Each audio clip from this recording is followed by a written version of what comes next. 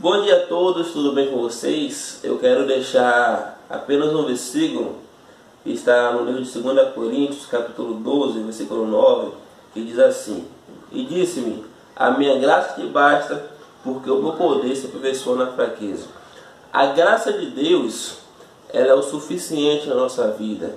A graça de Deus é o suficiente para nos dar força, para nos dar ânimo, para nos dar coragem, para nos dar, impulsionar para enfrentarmos as dificuldades do dia a dia. E eu, meditando nesse versículo, eu comecei a pensar quantas vezes as lutas veio, as provas veio, e ao invés de eu parar, adorar, ao invés de eu parar e orar, eu murmurei, eu reclamei, até mesmo perguntei por quê? Por que está sendo tão difícil? Por que tanta prova? Por que tanta luta? E eu, pensando nisso, eu creio, que Deus lá de cima estava me olhando e falando: filho, simplesmente me adore, não reclame, não murmure, o segredo é me adorar.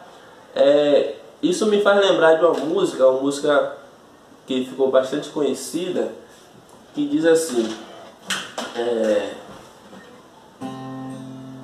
Tu me adora e eu visito a tua casa, tu me adora e eu visito a tua família, tu me adora e eu visito a tua saúde, tu me adora e ninguém mais te humilha, tu me adora e eu expulso os demônios, tu me adora e eu desfaço todo laço, tu me adora e eu envio Miguel para lutar por ti, porque eu sou dono do céu.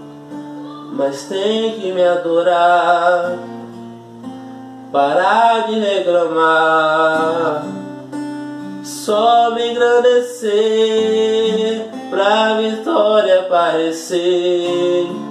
E se tu se dispuser e em qualquer momento tu me adorar, no piscar de olhos esse vento vai passar. Você entendeu? O segredo é adorar. O segredo é adorar.